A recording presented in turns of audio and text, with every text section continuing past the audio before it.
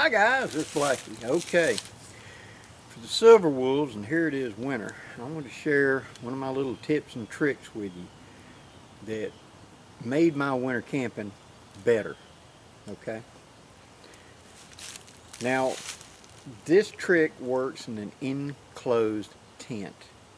You can also use it in a small hooch, a real small cabin, something like that. You could even use it in the back of a redneck camper. Okay, and what this is a way to keep the dampness down and to keep it from being quite as cold. And we're not generating that much heat, but what we're really generating is we're kind of keeping the dew point higher, and we're kind of keeping the condensation to a minimum. And what I'm talking about is one of these big candles.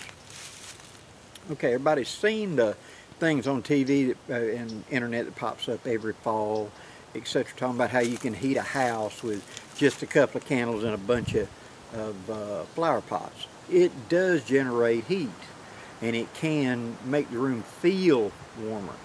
Okay, it's not going to work in your extreme cases, but it can work in certain cases.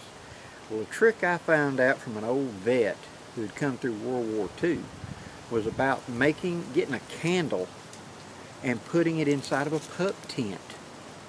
Now, he'd take the old canvas pup tent and he'd seal it around, get in it and button it up, and he'd put a candle burning in something, he said an old soup can or something, and put a little water in it so it couldn't set anything on fire. And he'd get one of them beeswax candles that burned 6 to 8 hours and put in there. And he said it made it feel warmer. It wasn't really that much warmer, but it felt warmer. So I tried it out, and I found he was right.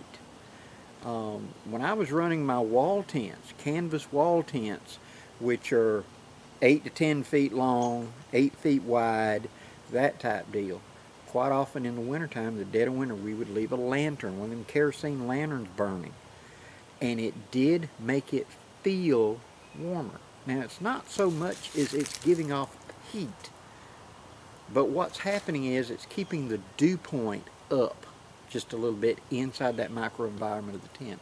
Your breath doesn't condensate on the tent as much, and it makes it feel warmer. It's like you're changing the humidity, is the best way I could put it.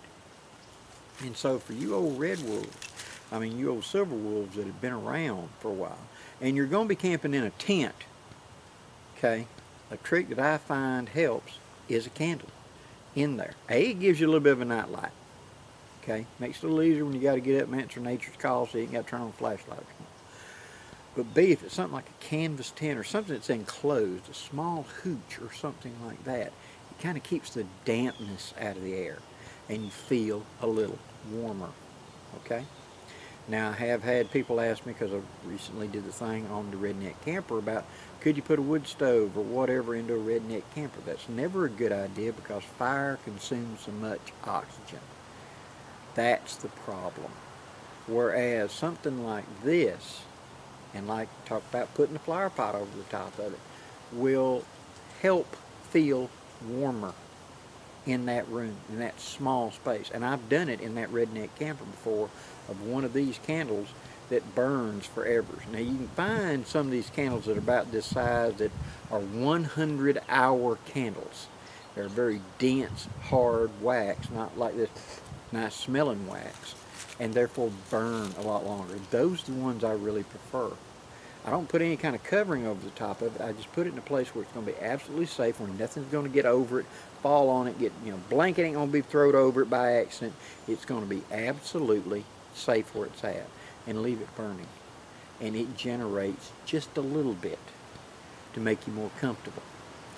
And with us old silver wolves, it isn't so much that we expect to be absolutely comfortable. We know we're going to ache and hurt. It's cold, it's winter.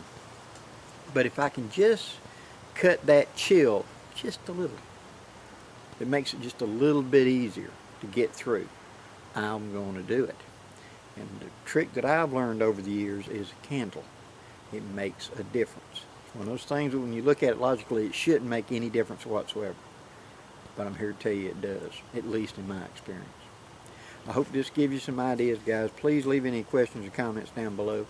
and there's going to be more for the Silver Wolves coming up pretty soon. Till next time, guys, I'm Blackie, wishing you safe journeys. Have a great day, guys.